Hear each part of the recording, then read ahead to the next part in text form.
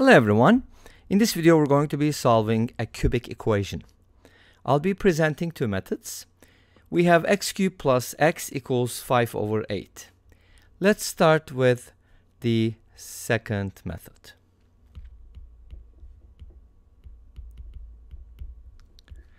So to find out what is going on with the second method, I want to show you something first. So first of all, let's go ahead and call this function f of t equals t cubed plus t. So the function on the left hand side, I just called it f of t. And then let's go ahead and differentiate it. We get 3t squared plus 1. Notice that for all real values of t, this is greater than 0, which means f is always increasing. Now what is that supposed to mean, right? In terms of this function, the graph of this function intersecting a horizontal line. It means that there's going to be a single intersection points.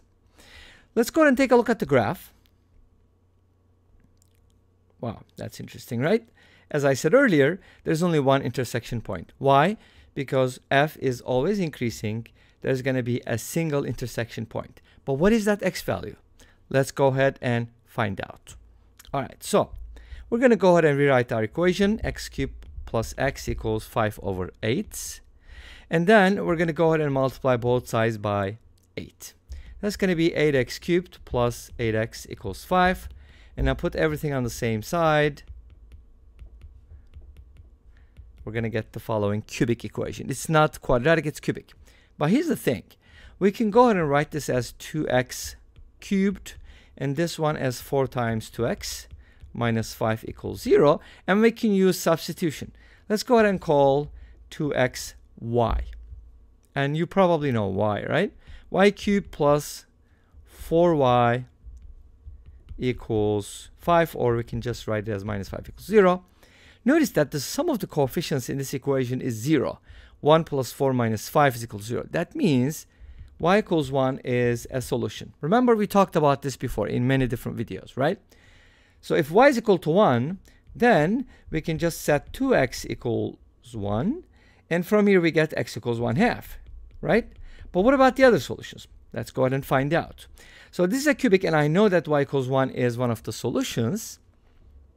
Therefore, I can do the following. I can just go ahead and factor it in such a way that y equals 1 is a solution. So that means that I'd like to get y minus 1 as a factor. Does that make sense? Okay, great. So let's go ahead and do the following. Y cubed, I'm thinking about this, like, can I write it as y cubed minus 1? This has y minus 1 as a factor, right? Cool.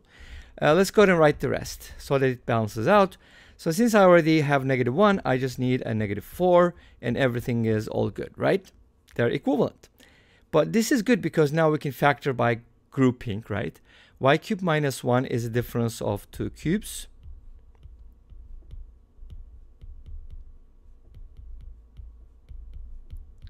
So I can factor as follows. And here you can clearly see that y equals 1 is a solution. That's how we were able to factor it, actually. So let's go ahead and take out y minus 1 and try to find the other solutions. So if you take out y minus 1, you get y squared plus y plus 1 plus 4, which is y squared plus y plus 5 equals 0. We already know y equals 1 is a solution, and that gave us x equals 1/2. But what about the other one, right?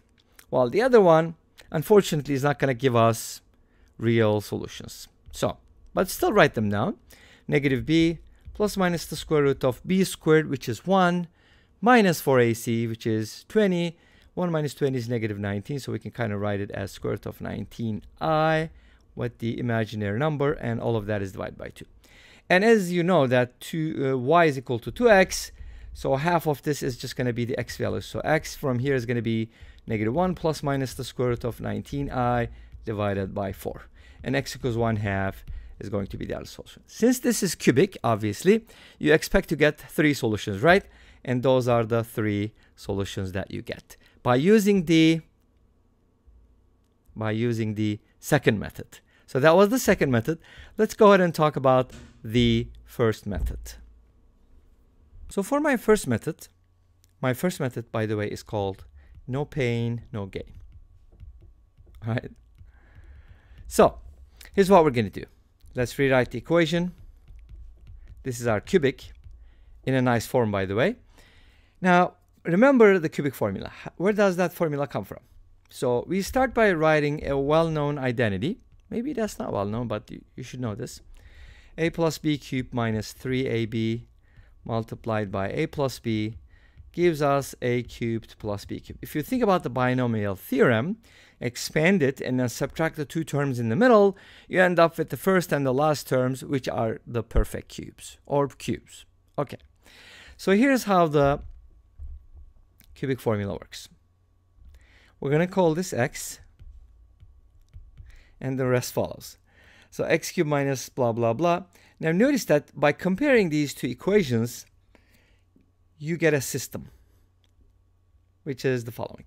So this needs to be the coefficient of x, therefore negative 3ab equals 1, because the coefficient of x here is 1, right?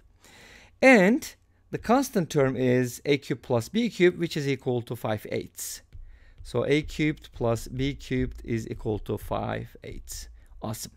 Let's go ahead and solve for ab, negative 1/3. And let's go ahead and cube both sides. A cubed, b cubed equals negative 1/27. So we got a system. Nice. And this system is not cubic, it's quadratic. But let's go ahead and make substitution again. Set a cubed equal to c. And from the second equation, or the first actually, isolate b cubed. B cubed is equal to 5/8 minus a cubed. And then plug it in to the first equation. The reason why we're only subbing for a cubed is because we're going to get an equation in a single variable. So now this gives us the following. A cubed times b cubed, which is 5/8 minus a cubed, equals negative 1/27. I know this equation doesn't look very pleasant, but it'll resolve. And set a cubed equals to c, so you're going to get 5/8c minus c squared equals negative 1/27. Let's put everything on the same side. C squared minus 5/8c minus 1/27 equals 0. Multiply both sides by 27 times 8, which is 216, and you get the following. You get a quadratic, 216c squared minus 135c minus 8 equals 0. This is a quadratic, so it will be easy to solve, right? Of course, but here's the solutions. 45 plus minus 7 times the square root of 57 divided by 145. And you're like, what? Are you serious? And a cubed is c, so this is a cubed. Take one of the solutions, doesn't matter which one, because a plus b, is commutative. So from here, a becomes the cube root, so a becomes one of the cube roots, and b becomes the other cube root. So to keep a long story short, x becomes the cube root of 45 plus 7 times the square root of 57 over 144 plus the cube root of 45 minus 7 times square root of 57 over 144. It's fun, isn't it? Okay. And guess what? If you simplify this expression, you get x equals 1/2. And this brings us to the end of this video. And here's the graph with the solution. X equals 1/2 is the only solution as the only intersection point. Thanks for watching. I hope you enjoyed it. Please let me know. Don't forget to comment, like, and subscribe. I'll see you tomorrow with another video.